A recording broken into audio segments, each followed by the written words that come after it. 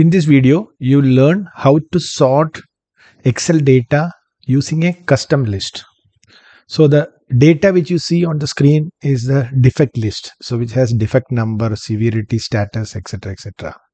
So I want to sort this data based on severity, not alphabetically, but in this order: showstopper, high, medium, low. So if I sort it alphabetically, so if I click right mouse, click on sort A to Z. So it sorts the data alphabetically, not in this order.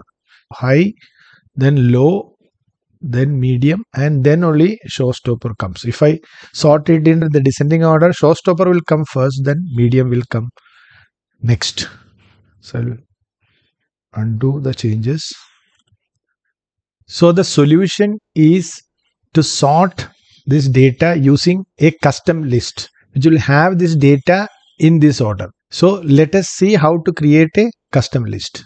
So for that, I will click on File, go to Options at the bottom, click on Advanced tab, scroll down till the end. You'll see a Edit Custom List. Click on Edit Custom List. Custom List dialog box opens. So you can create these entries manually, or you can import the data. So if you want to enter manually, you can like this, enter high, medium, low, and click add. So it got added. So you want to delete it, delete it. So there is another way by selecting this and then click on import. So this also will add the custom list. So this is how we create a custom list.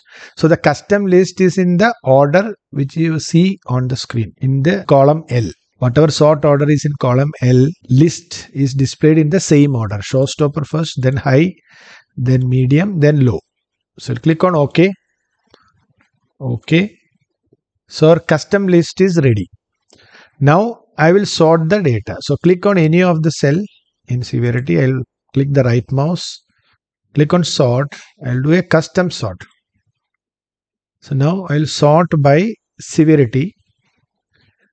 Cell values, order, you click on the drop down mouse and there is a custom list in this drop down. Click on custom list, select the newly created custom list, click OK, click OK.